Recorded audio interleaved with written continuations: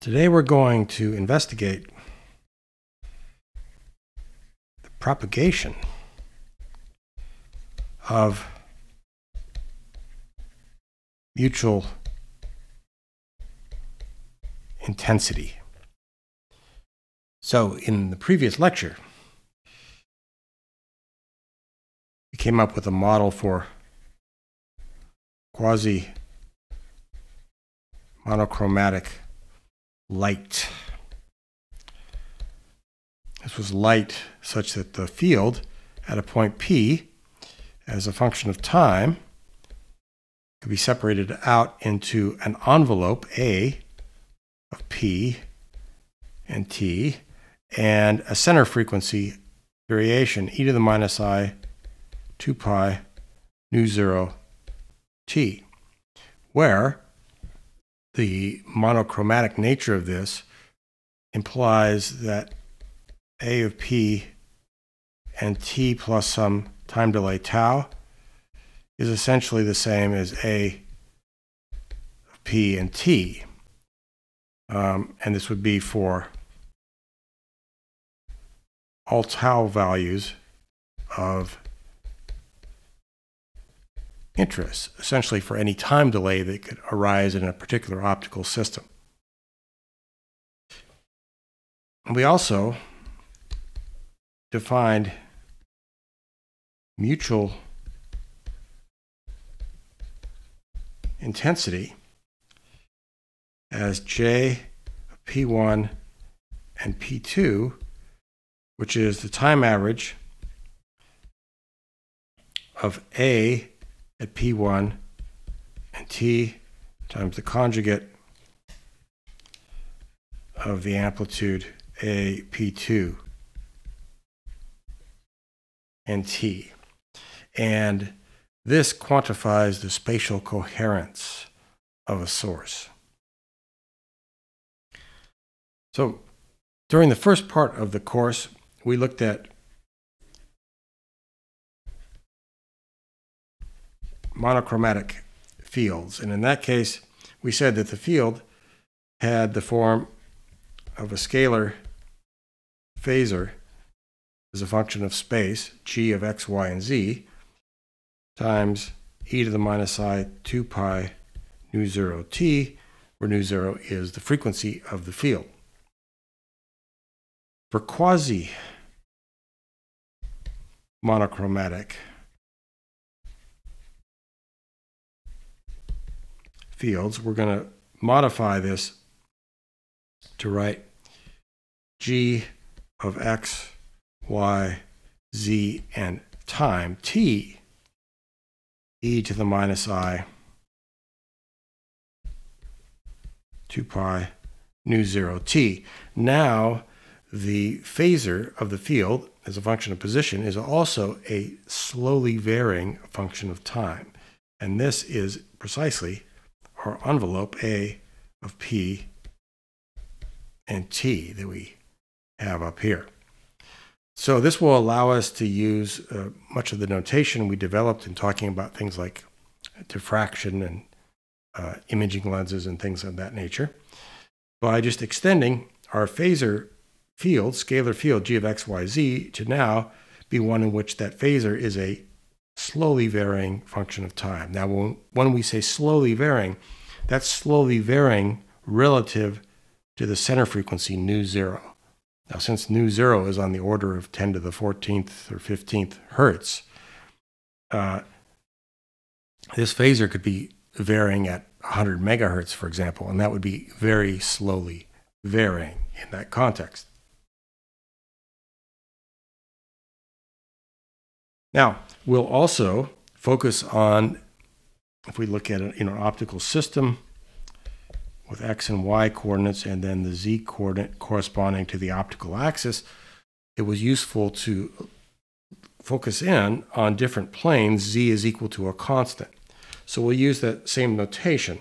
Here, we'll write, for example, g1 of x and y and time is this phasor field g of x and y at z is equal to z1, a particular plane here, and varying with time. And then in that plane, all right, so say some particular value of z is equal to z1,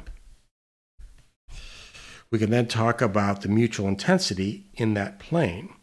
And we would write then, say J1 for the mutual intensity in the plane z is equal to z1. And within that plane, we would denote points by their x and y coordinates. So this could be J1 of x1 and y1 and x2 and y2. And that would be, by our definition, G1 of x1, y1, and times G1 conjugate of x2, y2, and time. We'll take the time average of that. So that would characterize the spatial coherence properties in a given plane in our optical system. And then the idea of the propagation of mutual intensity is to figure out how this mutual intensity function changes as we propagate along the optical axis.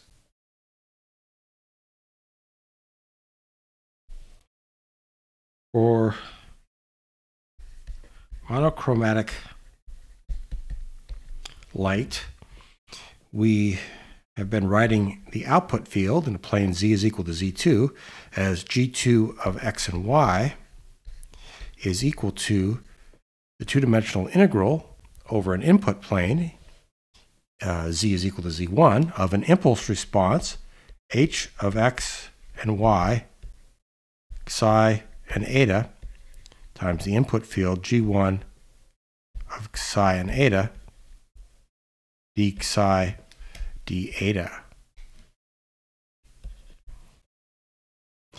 Now for the quasi-monochromatic case, we'll simply allow these fields to vary slowly in time. G2 of x, y, and time will be equal to the integral of the impulse response, h of x and y, and psi and eta. That doesn't depend on time, but the input field will. G1 of psi and eta and time, and then we integrate over the entire input plane.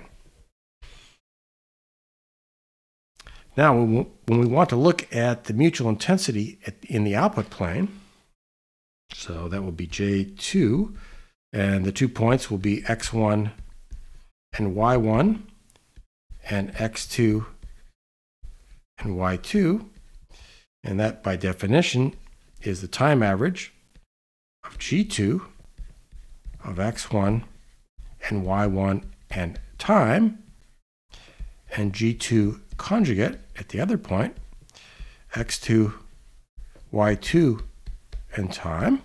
So that's the definition of the mutual intensity. And now we're going to plug in what G2 of x, y, and time is in terms of this integral. So that will be equal to the time average, two-dimensional integral. So we do this term here first. That will be h of x1, y1, h of x1, y1, and psi1, eta1, times the input field, G1, that psi1 and eta1 and time, d psi1, d eta1, and then times the conjugate of the field to x2, y2. So that'll be the integral of the conjugate of h at x2, y2, psi2, eta2, and then we got the input field conjugated at psi2, eta2, and time, d psi2, d eta2. And then we close our brackets for the time average. Now, the impulse responses do not depend on time, and therefore this time average is only going to operate on the G1 product there. And what is that product, though? That's just the time average of G1 at a point, psi1 eta 1, times G1 conjugate at psi2 eta 2. And that's just the mutual intensity at the input. And so what we end up with is that this is equal to the integral of h of x1, y1,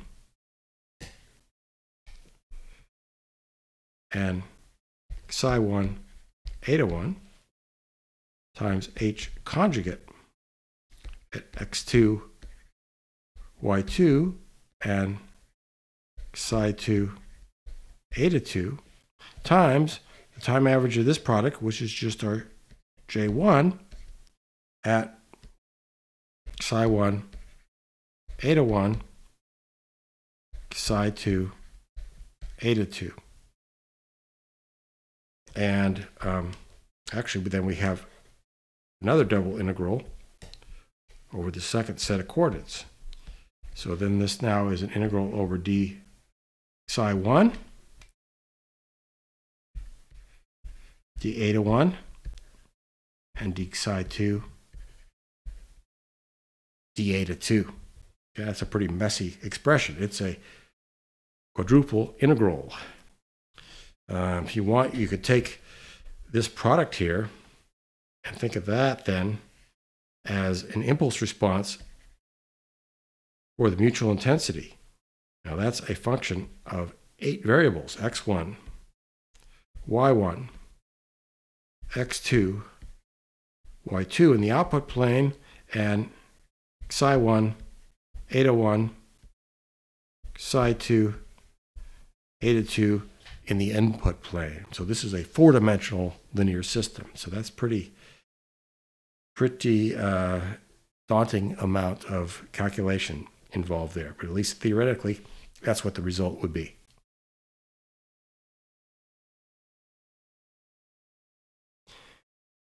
Now, a case in which that quadruple integral reduces to a double integral would be the very important practical case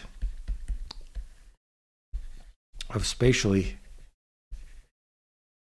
incoherent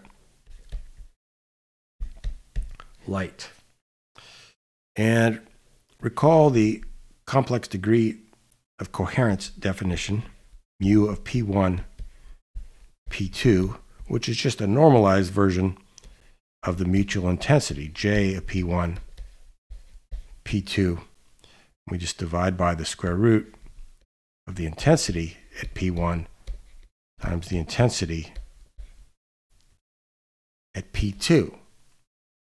Because then, mu at P1, P1, the coherence of a point with itself, would just be equal to, well, see, remember the mutual intensity when the 2 points are the same is just the common intensity. So this would just be I at P1. And then P2 is equal to P1. So I at P2 is equal to I at P1. So you got I at P1 squared square root. That's just dividing by I at P1. And of course, that's equal to 1. So a point is always 100% coherent with itself, the field at a particular point. Spatially incoherent light should conceptually have mu of P1, P2, where those are not the same point. Well, that should be 0. 2 points with different x and y coordinates should not be coherent. So let's say this was x1 and y1. So that's the point P1. Be right here. Any other point in the plane should be incoherent with the field at that point. But that's not actually physically possible. If 2 points are separated by something less than or about equal to a wavelength, say lambda 0, then they cannot be completely incoherent. In other words, an electromagnetic field, the oscillations of it can't be completely independent for 2 points that are closer together than a wavelength, because it's just the way the electromagnetic fields work. They can't change significantly over a distance of a fraction of a wavelength. And so you need to have some coherence over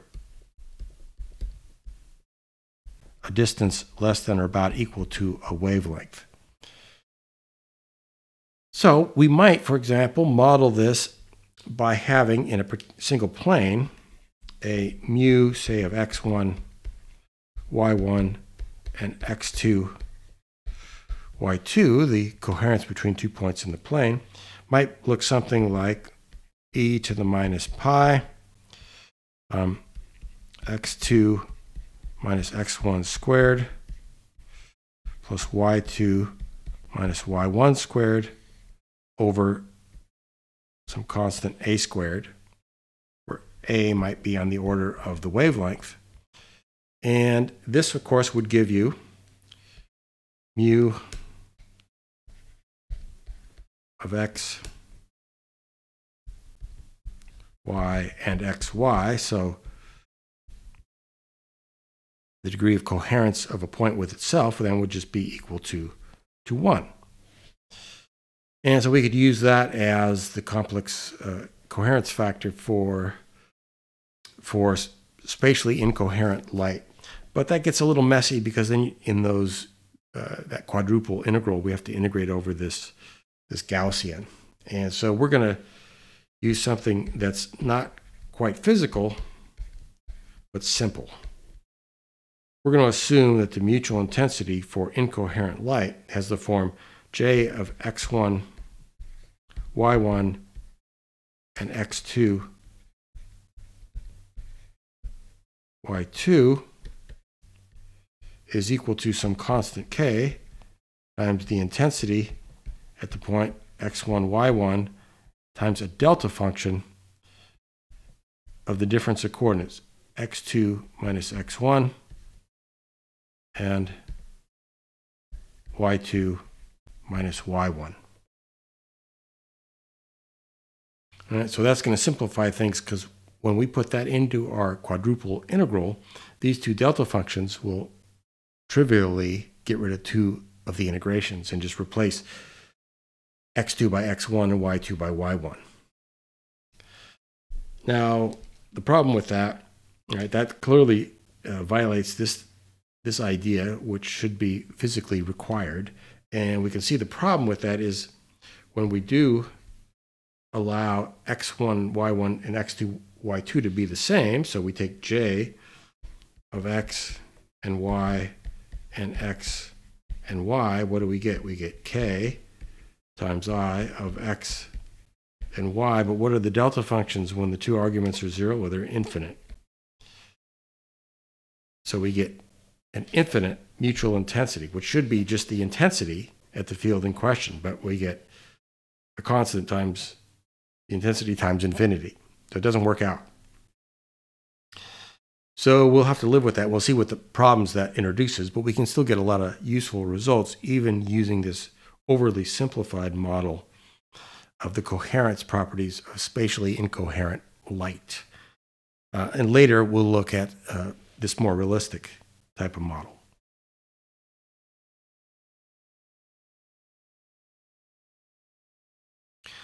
So now let's look at the mutual intensity that we obtain if we put a spatially incoherent field as our input. So in the output plane, z is equal to z2, we'll have j2 of x1, y1, x2, y2 will be equal to, got that factor k that goes along with our delta functions, we have a quadruple integral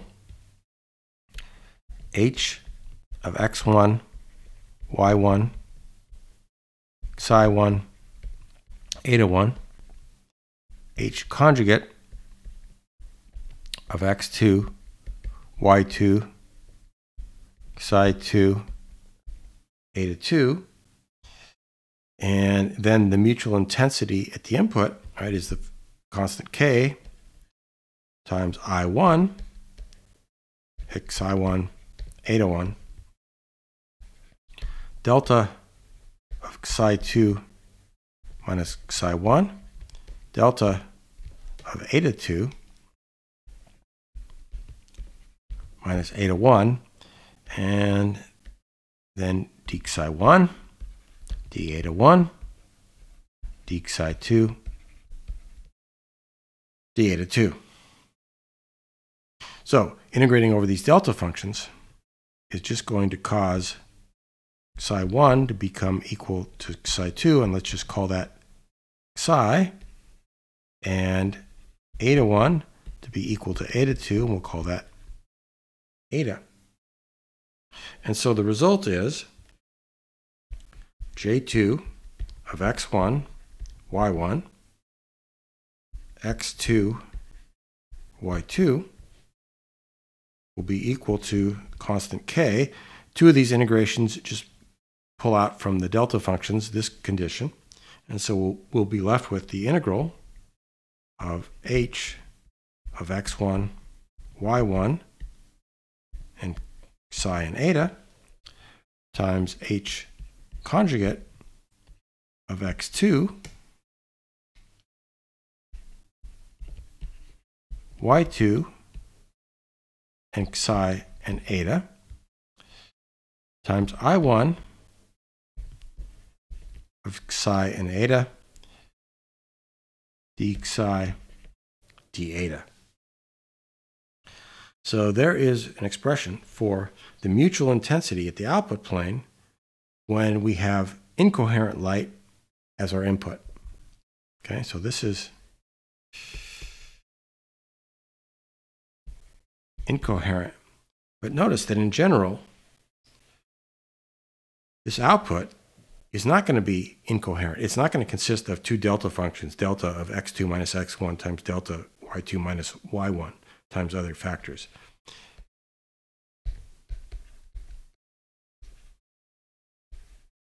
So we find this important result, that if we put spatially incoherent light at the input of an optical system, in general, we will get partially coherent light, spatially coherent light, at the output. Now, an important special case of this, right? Remember that if you take, you have a mutual intensity function and you set the 2 points to be the same, you just get the intensity. So the intensity at the output, I2 at, we'll just call this x and y, we'll just let x1, y1 be equal to x2, y2.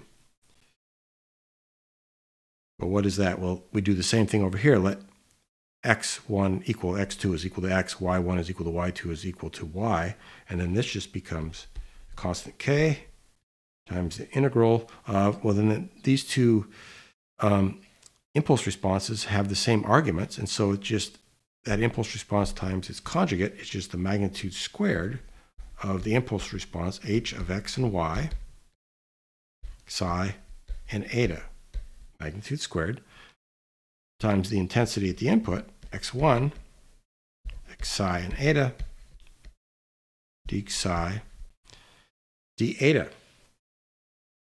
And this gives us the impulse response for the intensity distribution when we have spatially incoherent light at the input.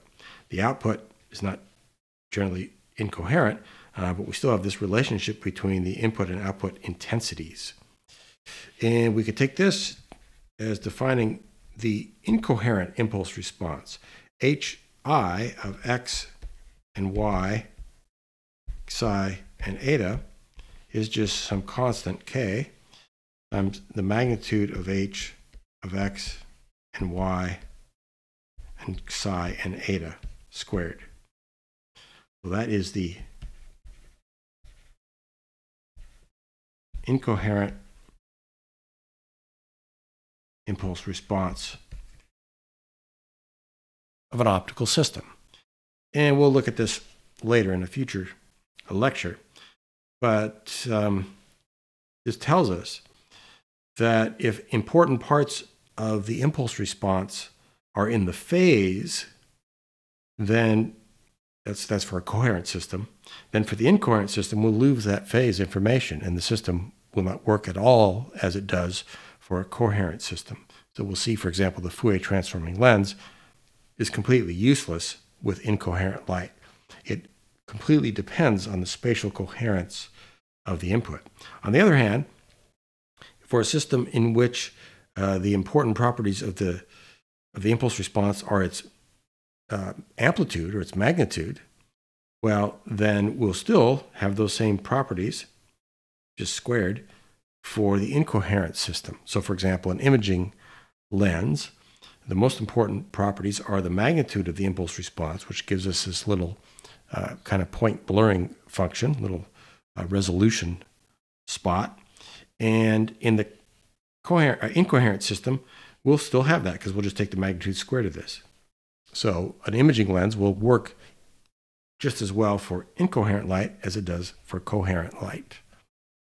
So this will be, we'll look at this in terms of general ideas about the effect of spatial coherence, partial spatial coherence on an optical system. So we'll come back to that in a future lecture.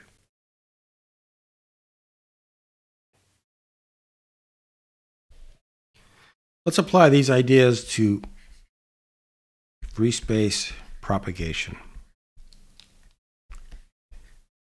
Okay, so the simplest optical system. We know that the impulse response for free space propagation is just the paraxial approximation to a spherical wave, e to the I 2 pi over lambda 0 d over I lambda 0 d, e to the I pi over lambda 0 d x minus psi squared plus y minus eta squared. So what would be the incoherent impulse response for free space propagation? H sub I of x and y and psi and eta. Well, we said it would be as constant k times the magnitude squared of this, of the coherent impulse response. Well, the complex exponentials, their magnitude squared is just equal to 1. So that just leaves the constant k over lambda 0 d quantity squared, which is a constant. That means that the output intensity in the plane z is equal to z2, I sub 2 of x and y, will be equal to k over lambda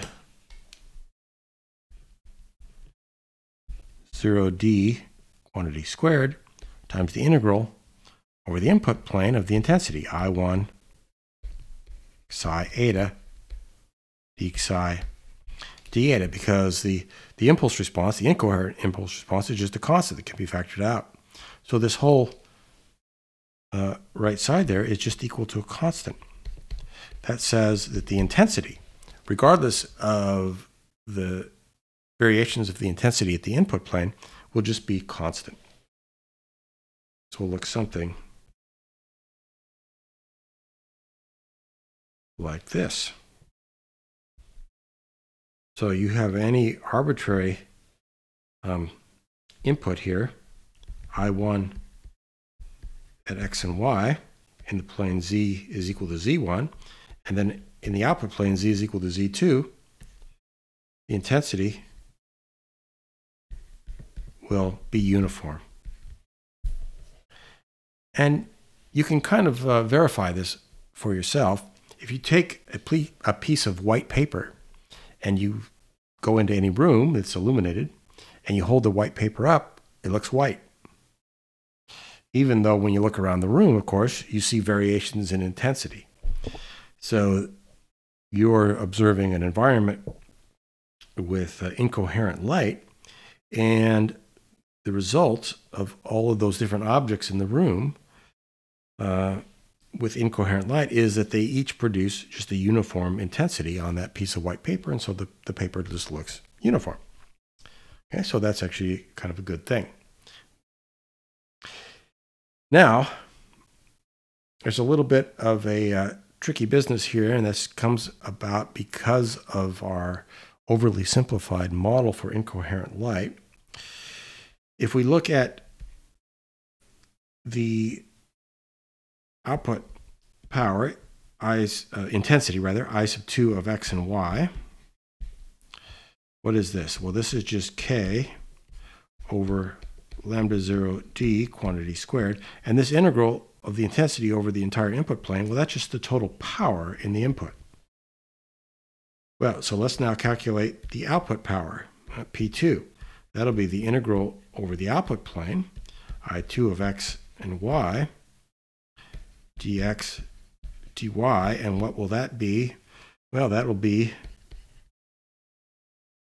k over lambda 0 d quantity squared P1, which is the intensity of the output plane, and then integrated over the entire plane. Well, that is an infinite amount of area. So the output power would be infinite in this case. Obviously, if you have a uniform intensity over an infinite area, that's an infinite amount of power. That is due to the delta functions in our overly simplified model. We'll see the resolution of this later on. So that is not a rigorous model. We'll see how that is modified when we use a more realistic model for incoherent light. What we'll see is that basically this intensity drops off with x and y.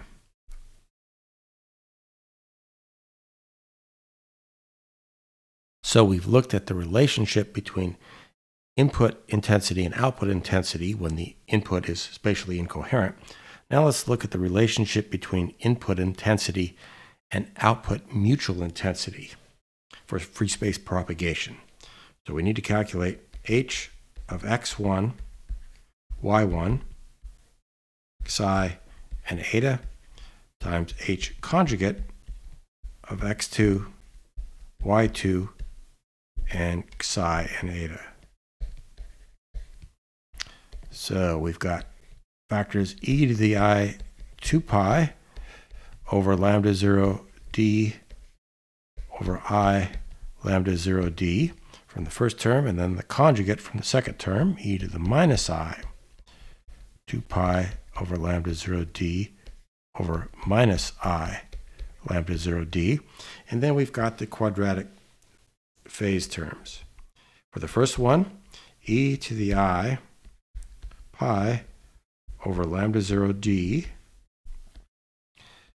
x1 minus psi squared plus y1 minus eta squared.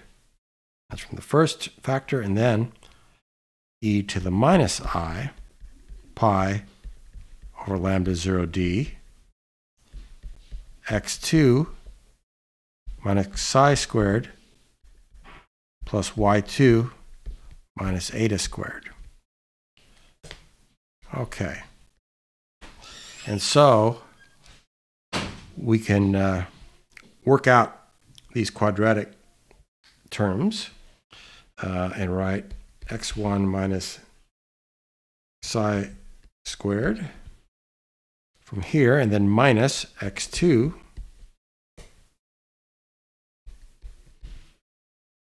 minus psi squared from there. And then we've got the y and eta terms plus y1 minus eta squared minus y2 minus eta squared. And expanding those out, let's see. In the first case, we'll get x1 squared minus 2 psi x1 plus psi squared. And then from this, minus x2 squared minus 2 psi x2 plus psi squared. And then for the y terms, we'll have y1 squared minus 2 eta y1 plus eta squared minus y2 squared minus 2 eta y2 plus eta squared. And that here was psi squared inside the parentheses. All right, what's going to happen here? Well, here we're going to have a psi squared is going to cancel that. And here an eta squared is going to cancel there. And so this is going to end up being, well, we'll write it this way, minus, here we're going to have an x2 squared and an x1 squared. So the minus sign out front, that'll be minus x2 squared. And down here we'll have a minus y2 squared. And then here we've got an x1 squared with a minus sign out in front. We've got to put another minus sign inside. So that'll be minus x1 squared. And then here a y1 squared will become minus minus y1 squared. So those are the quadratic terms in x and y. And then we're going to have a whole bunch of terms with factors of 2. So we'll put plus 2 psi. Let's see, here's minus 2 psi x2. So that's plus 2 psi x2. And then here, minus 2 psi x1. So minus x1. And then likewise for y, we have plus 2 eta y2 minus y1. So let's define this quadratic term here to be psi, that difference to be delta x, and this difference to be delta y. In that case, what do we end up with? Or h of x1, y1, psi and eta times the conjugate of h of x2, y2, and psi eta will be equal to, so this will give you e to the minus I psi, and up here, this product will be 1, I times minus I is 1, we got lambda 0 d quantity squared, and then from these terms, all right, so you're going to get e to the I pi over lambda 0 d times 2, so that'll be e to the I 2 pi over lambda 0 d, and then we'll have, well, here we'll have psi delta x, and here we'll have eta delta y.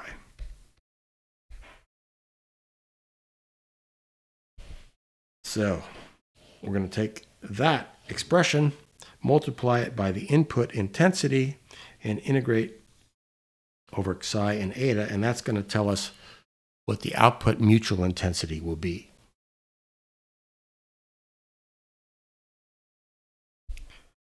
With that previous result, we now have the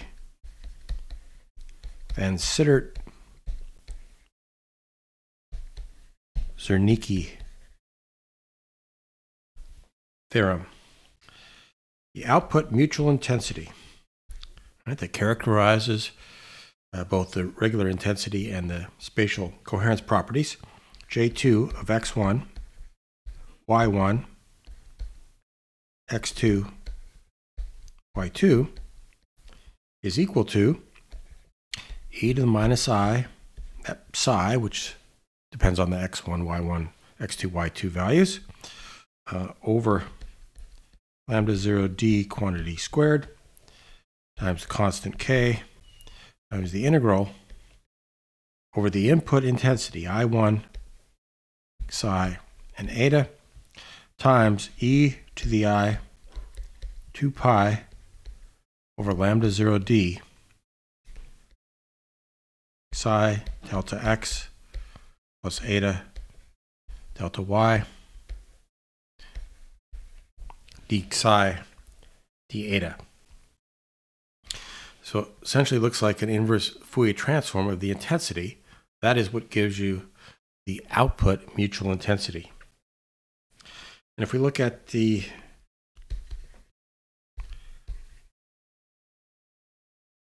complex coherence factor,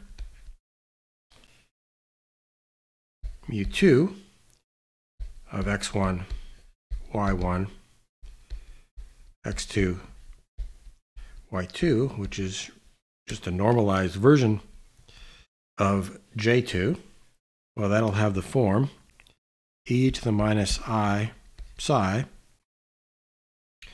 the integral I1 psi and eta, e to the I 2 pi over lambda 0 d, psi delta x plus eta delta y d psi d eta divided by the integral of the intensity at the input. All right, this will cause when x1 is equal to x2, y1 is equal to y2, so that delta x and delta y are 0, then the numerator and denominator are the same, because in that case the psi term goes to 0. So this, other than this phase term here, as far as its magnitude, it's only a function of delta x and delta y. And so we'll use the notation, the magnitude of mu2 of delta x and delta y will be, well, we take the magnitude of a complex exponential, it's equal to 1. So we'll have the magnitude of the numerator, the magnitude of this inverse Fourier transform, I1 of psi and eta, e to the I 2 pi over lambda 0 d, psi delta x plus eta delta y, integrated over the entire input plane, the magnitude of that, over the total power in the input plane, integral I1 psi eta d psi d eta. So this gives us a formula for the magnitude of the complex coherence factor that describes the output coherence properties.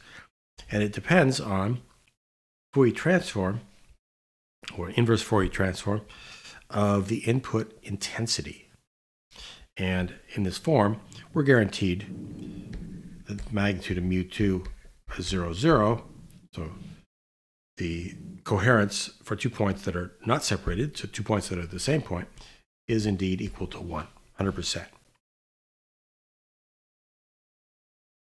It was very convenient to define a coherence length for a temporally partially coherent source. And for partially spatially coherent fields, it's convenient to define a coherence area. So we'll define A sub c, similar to what we did for coherence time and coherence length. We'll take the magnitude of mu squared as a function of delta x and delta y, integrate over delta x and delta y. So keep in mind, this magnitude of mu squared in the output plane for any 2 points only depends on their separation delta x and delta y. So if we take any other 2 points that have that same separation, we'll have the same coherence properties in the output plane. So let's calculate this for the case of an input field which is spatially incoherent and has an intensity that is constant with the value I1 over a rectangular area, rect of x over w, rect of y over w. So this is going to look something like this. We've got a little incoherent right square here, and we want to go out. So this is in the plane Z1, and we go out to a plane Z2, and we want to calculate out here magnitude of mu2 of delta x, delta y. Well, that's going to be, all right, this inverse Fourier transform, x1 of psi and eta, e to the I 2 pi over lambda 0 d, psi delta x plus eta delta y d psi d eta. And that's going to break up into two one-dimensional integrals. One will involve rect psi over w times e to the I 2 pi delta x over lambda 0 d. We just rearrange these factors here, times psi, and then d psi. And what is that? So that's the inverse Fourier transform of a rect, which is the same as the Fourier transform of the rect because of its symmetry.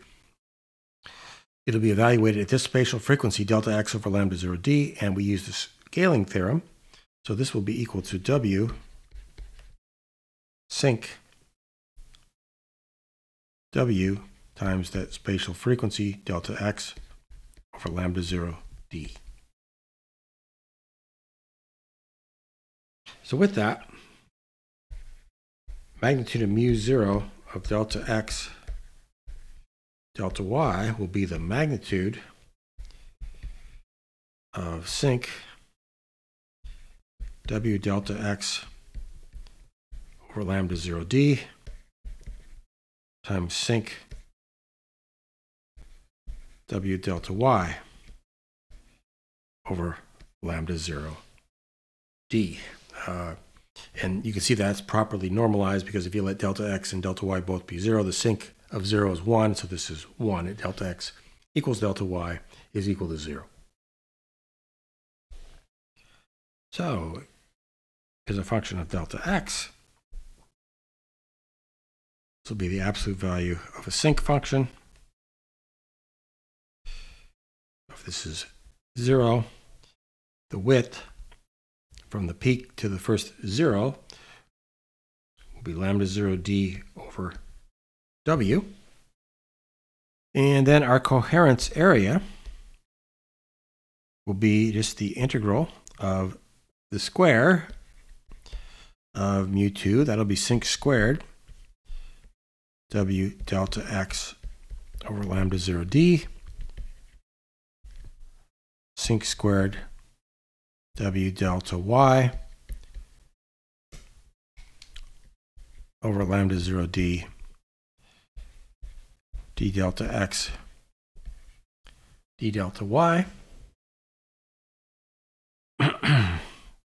And using the fact that the integral from minus infinity to infinity of sinc squared of u du is equal to 1, and then using some scaling here, we can show that this is equal to lambda 0 d over w squared, which makes sense because over here, right, we just said that the width of one of the sincs is lambda 0 d over w. So if you multiply in the x and the y dimensions, you just get this thing squared. Now, one way to think about that is, suppose we have an object of dimension w, and we go off to a distance d and observe it. It will subtend an angle theta, which in the small angle approximation is just w over d. So this can be written, let's see, w over d, that would be in the denominator. This then has a form of lambda 0 over theta squared, where theta is just the angle subtended by the incoherent object.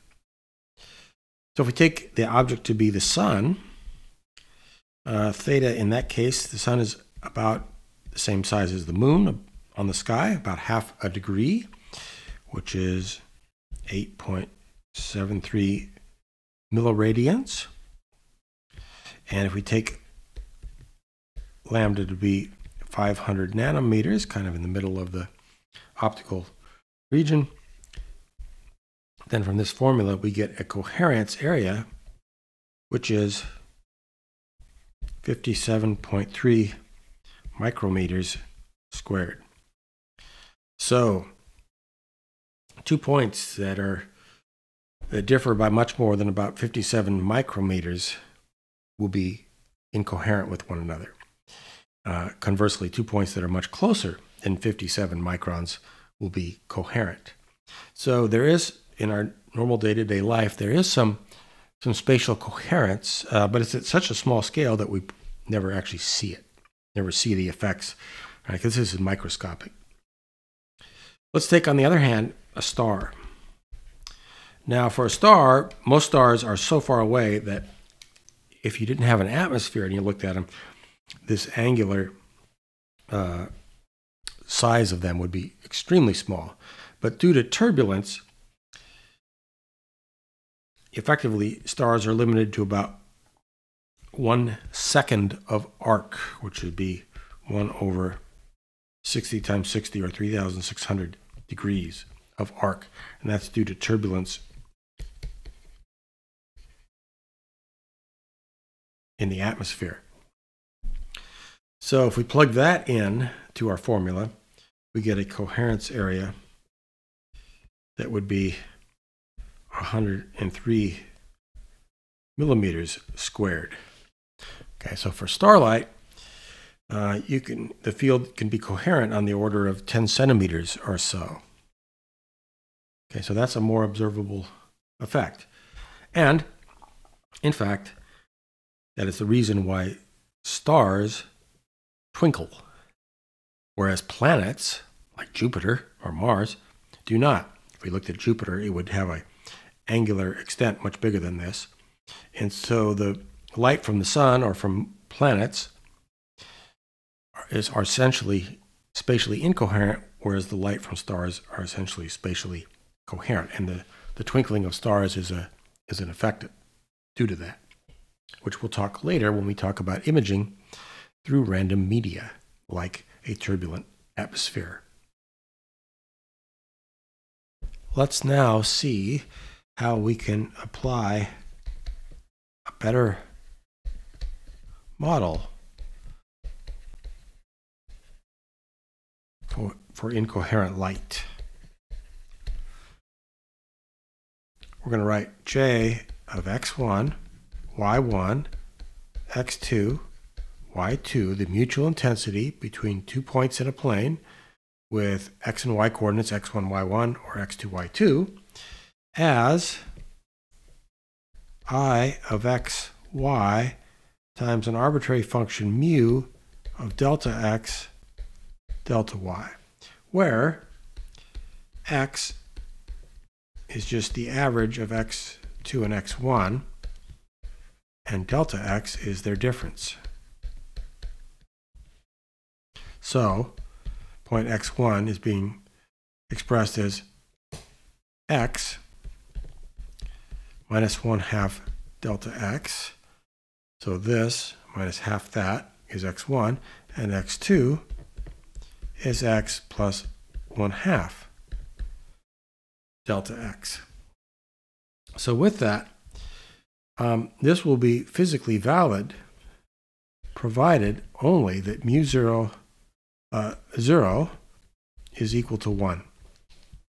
Because then if delta x and delta y are 0, then x1 and x2 are both the same. They're both equal to x and y. And then this becomes I of xy is equal to j of xy, which is what has to be true physically, that the mutual intensity between 2 points that are the same point is just the normal intensity at that point. So this is the only constraint we have. Mu of 0, 0 is equal to 1. Otherwise, mu is an arbitrary function. So, in free space,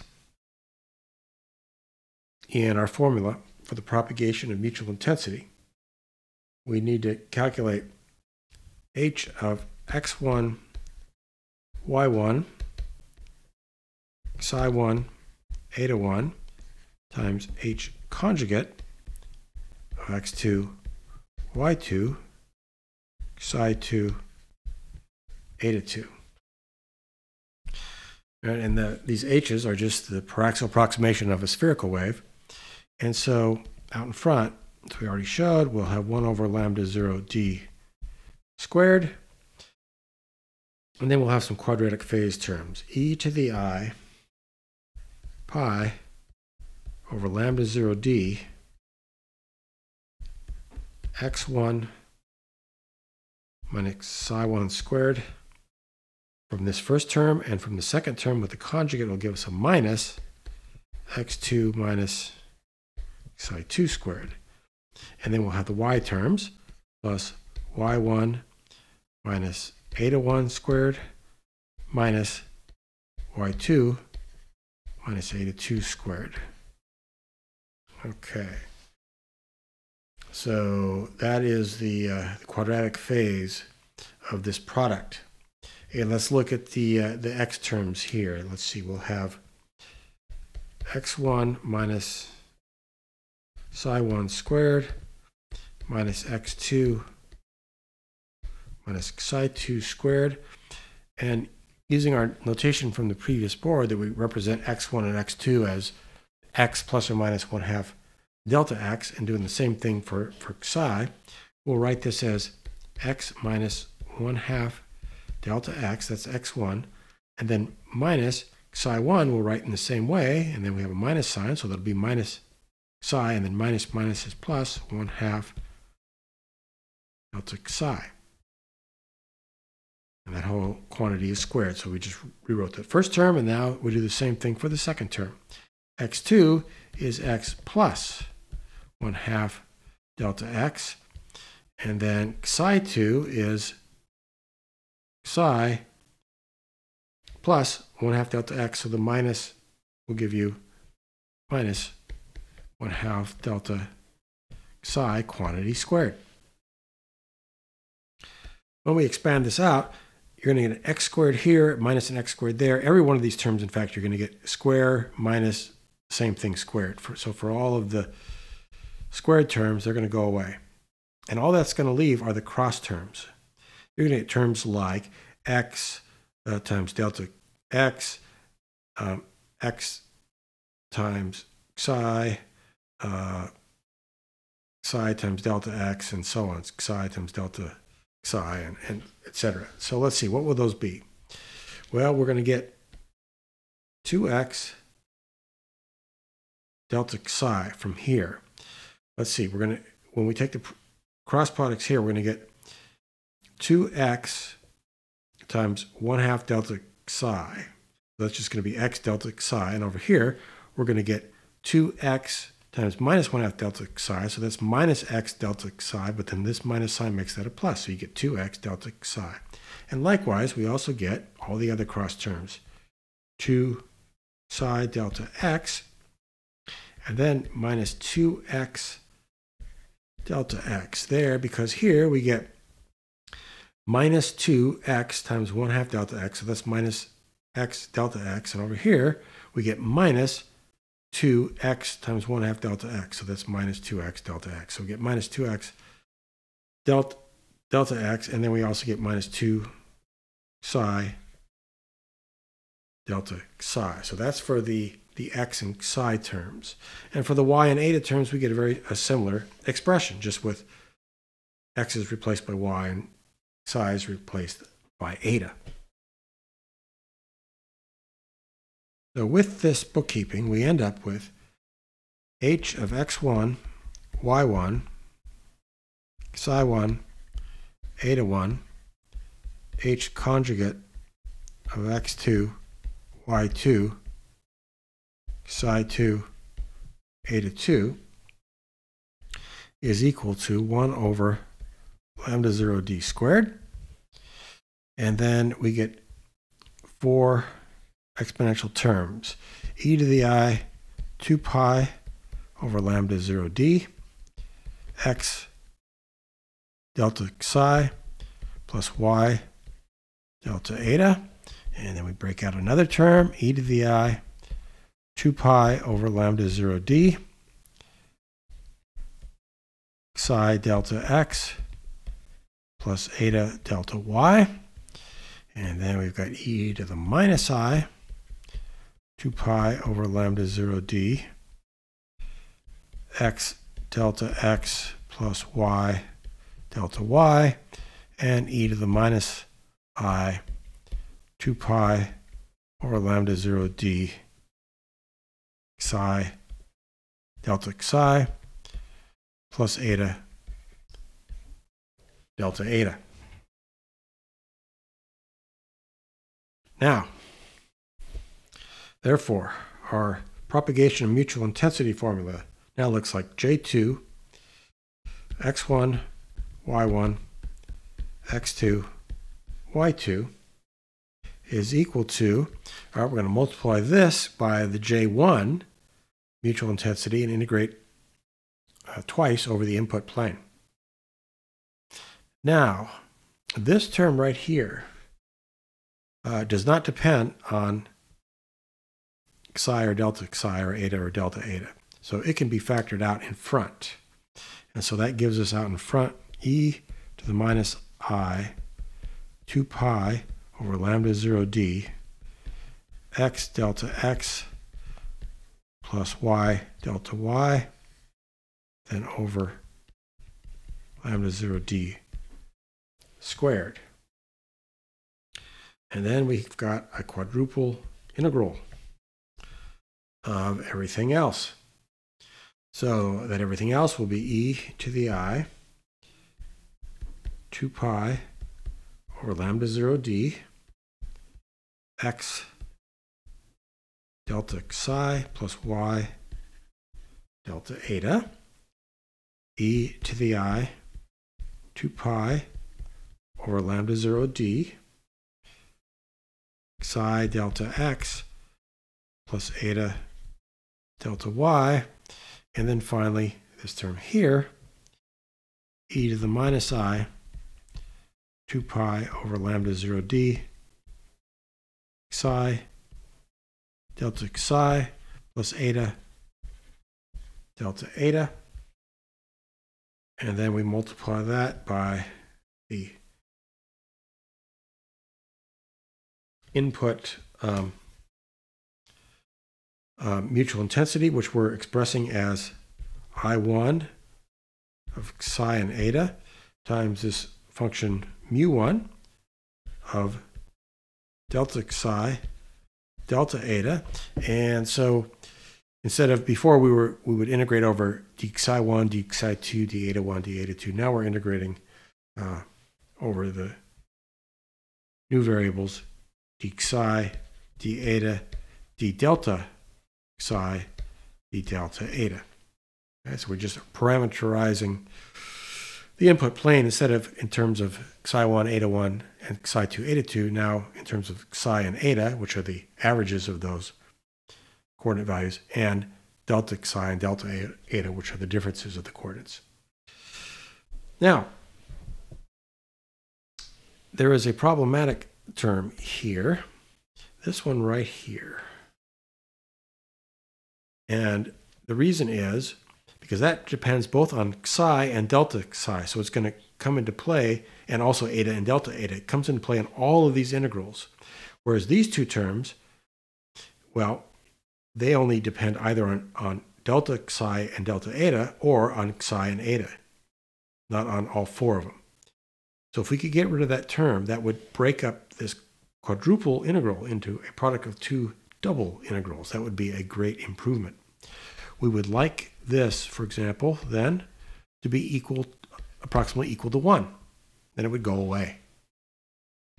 So under what conditions would that be true? Let's see. Well, it would be true if psi delta psi over lambda 0 d and eta delta eta over lambda 0 d were both much, much less than 1. Because then this would be e to the minus I 2 pi times very, very tiny numbers. Be approximately e to a very small phase. We could treat that as approximately equal to 1. Now, since we're trying to model incoherent, spatially incoherent light, it's going to be the case that delta psi over lambda 0 from this, and likewise delta eta over lambda 0, are going to be less than about equal to 1, right? Because ideally, those would be equal to 0, because the difference between 2 points over which this coherence function is significant would be, in the ideal limit, the delta function limit, be equal to 0. But we said, no, they can't actually become incoherent over distances much less than a wavelength. But in the most practical incoherent case, it would be the case that if 2 points were separated by a distance much greater than a wavelength, they'd be practically incoherent. So this will be true for everywhere the mu1 factor is significant. And so then that just leaves that psi over d or eta over d are much, much less than 1. So psi and eta over d is much, much less than 1. And we could say that means then that square root of psi squared plus eta squared is much, much less than d. What that looks like, and is this picture here. So if we have an input intensity function with some radius r, and then this is a distance d to the output plane along the z-axis, then this radius, right, over which the intensity is non-zero, must be much, much less than the distance to the output plane. So in other words, this will be true if the distance between the input-output planes is much, much larger than the size of the intensity distribution in the input plane. So let's assume that that is the case. It gets rid of this term and then breaks this quadruple integral up into 2 double integrals. So the output mutual intensity, J2, of x1, y1, x2, y2 will be equal to e to the minus I 2 pi over lambda 0 d x delta x plus y delta y over lambda 0 d quantity squared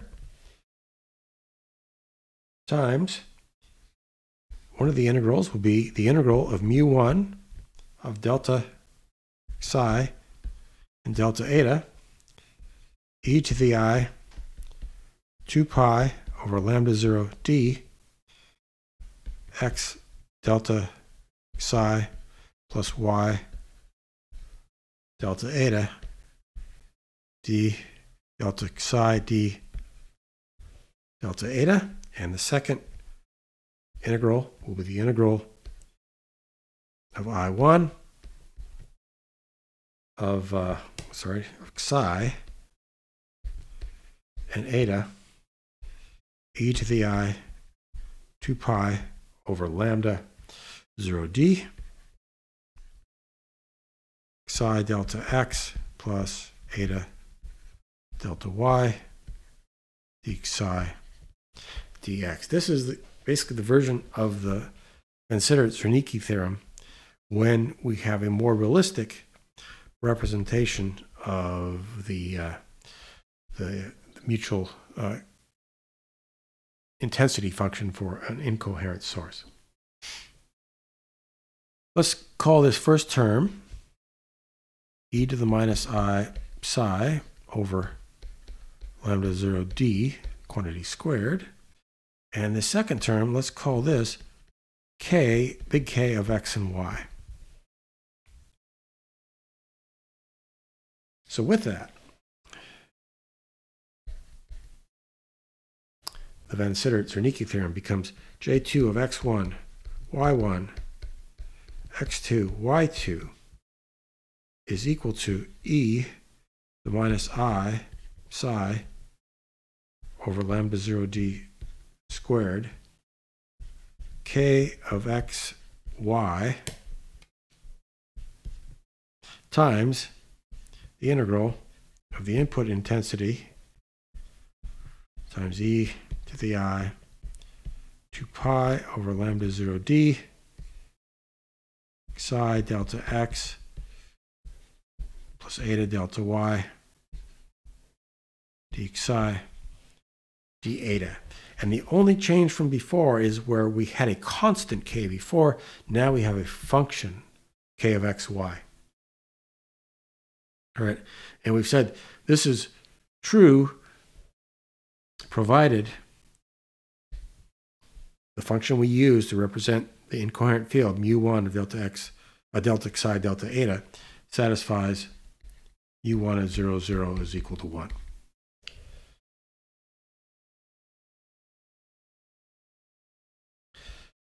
Okay, now the problem we had before was that when we looked at the total power in the output, we got an infinite value. So let's see, what would we get here? If we did P2 would be the integral of I2 of x and y dx dy. That would be setting delta x and delta y both equal to 0. Psi would go away, and integrating over the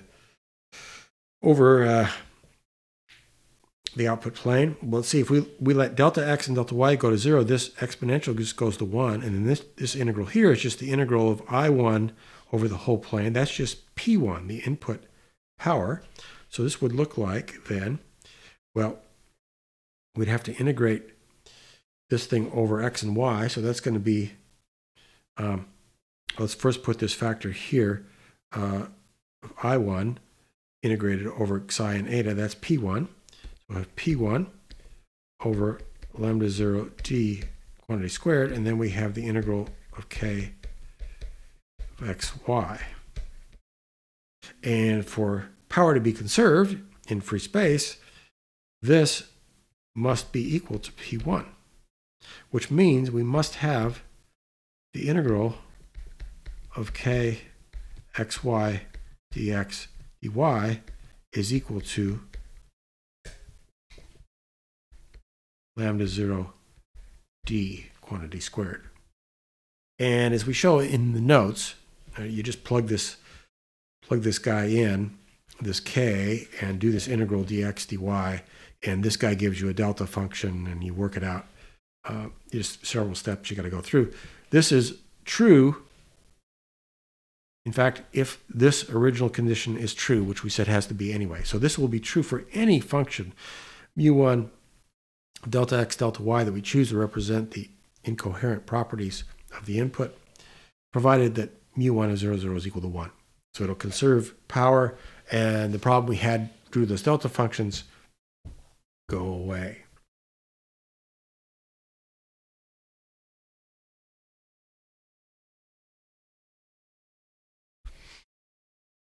So let's see how this works out if we take as our description of our coherence at the input, mu1 of delta psi delta eta is a Gaussian.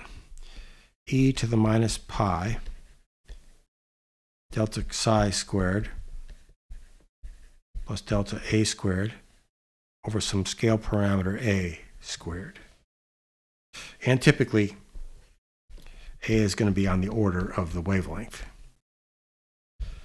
Then our function k of x and y is going to be the integral over delta psi and delta eta of this function, e to the minus pi delta psi squared plus delta eta squared over a squared d delta, times e to the I 2 pi over lambda 0d x delta psi plus y delta eta d delta psi d delta eta, and that's a inverse Fourier transform of a Gaussian, which is a Gaussian, and then we use the scaling theorem to work out that this is a squared e to the minus pi quantity a over lambda 0d squared times x squared plus y squared. And if a was equal to lambda 0, then this would just be 1 over d squared, x squared plus y squared. So with that, the Van Sittert-Zernike theorem becomes J2, so the mutual intensity at the output of x1, y1, x2, y2 is equal to e to the minus I psi, we had on previous board, over lambda 0 d quantity squared times this k of xy, a e to the minus pi, quantity a over lambda 0 d squared, x squared plus y squared, and then times this inverse Fourier transform of the input intensity. I1 of psi eta, e to the I 2 pi over lambda 0 d psi delta x plus eta delta y e psi d eta. So, this is where before we had just we assumed a constant k. Now it's a function of x and y.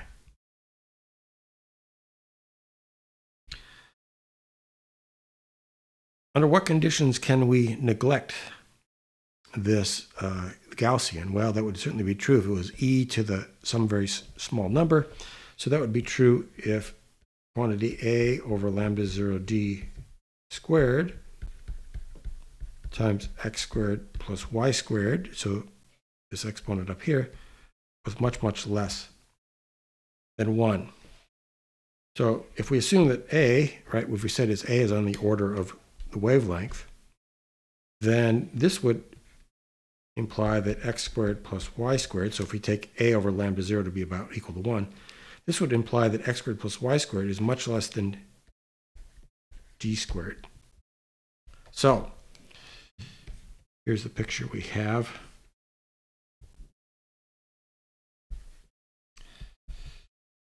If this is our input intensity distribution, and it is 0 outside of a circle of radius Ri, and the distance between our input and output plane is d, then one of the things we saw previously was that to get these formulas, to break up that quadruple integral into a product of two double integrals, we had to assume that that input distribution radius was much less than the distance d between input and output planes. And here, now, we're seeing that in order to neglect this e to the minus pi term, we would have to assume that the radius at the output, call it RO, would also be much, much less than d. And if that's true, then we could neglect this and just replace it by a squared there. Sorry, that was an a squared. And if a is equal to lambda 0, that a squared just cancels this lambda 0 squared here and just leaves you 1 over d squared. So the version of the Van Zernike theorem that we obtained using the physically unrealistic, non-rigorous model for incoherent light works, provided that we assume we're only looking at the output field and its mutual intensity over a radius that's much less than the distance between the input and output planes. Otherwise, we have to use this more rigorous version